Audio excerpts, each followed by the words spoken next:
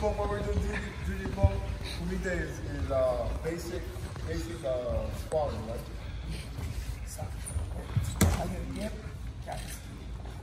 Come on. You have to, when you finish, you just don't punch. You finish, you punch, and you come back. Come on. You always finish.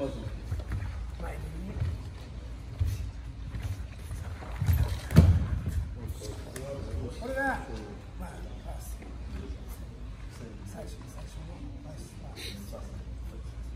So in, when you're doing it, if you're doing slow or fast, this is how you have to finish. You have to finish your technique.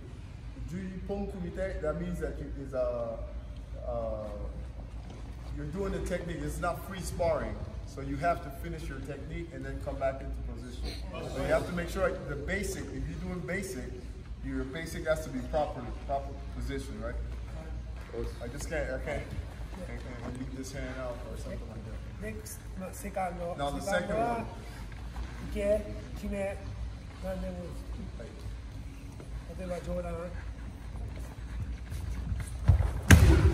Now the second technique that we're doing is you can block with either hand or you can shoot out.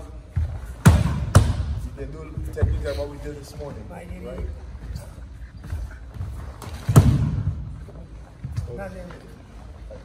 That's the second level to what we're doing. Third one,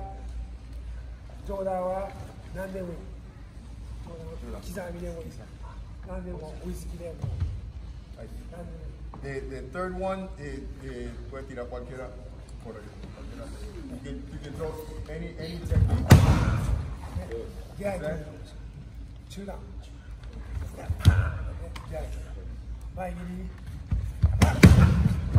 And even in the third level, you can intercept the technique also. You don't have to wait till block and then hit.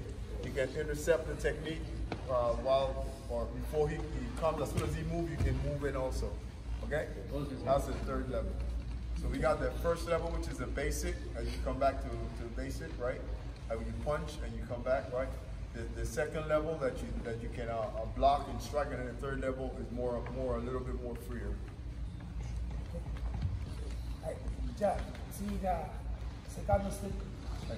We'll do the second step now. Okay?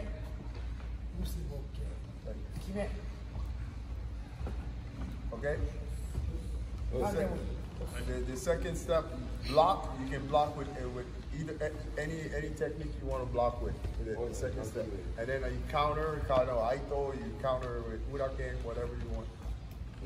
Understand?